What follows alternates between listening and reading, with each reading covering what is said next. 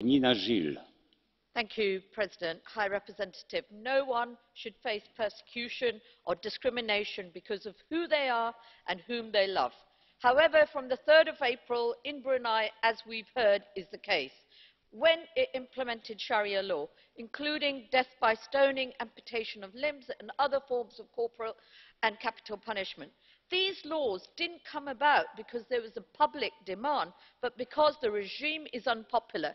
Its economy is failing.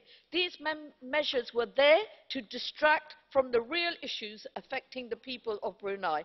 Therefore, it is critical that the European Union takes effective measures that condemn these barbarous practices, including targeted visa ban for the regime and even sanctions against the businesses owned by the Sultan.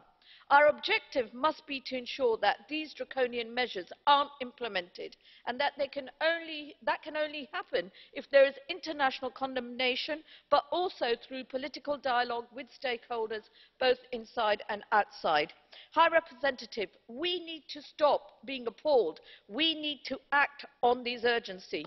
And finally, can I just say also to colleagues, this may be my last speech, and I'd like to thank everybody for their cooperation.